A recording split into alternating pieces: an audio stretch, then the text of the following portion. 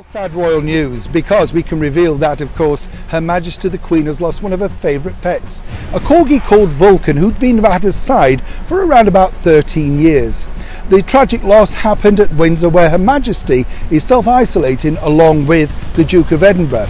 That's on top, of course, of the recent news that the Duke and Duchess of Cambridge had also lost a great pal in their Labrador, Lupo. What we can reveal is that the Queen is possibly looking at another replacement, because right now she only has one Corgi at her side.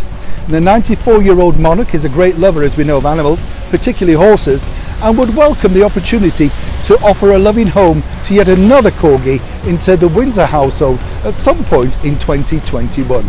For now though, Her Majesty the Queen and the Duke of Edinburgh also plan to spend a very quiet Christmas, and for the very first time not have all of their family around them. What we'd like to wish is Her Majesty the Queen and the Duke of Edinburgh a very happy Christmas and a prosperous New Year out at Windsor. Neil Sean, London.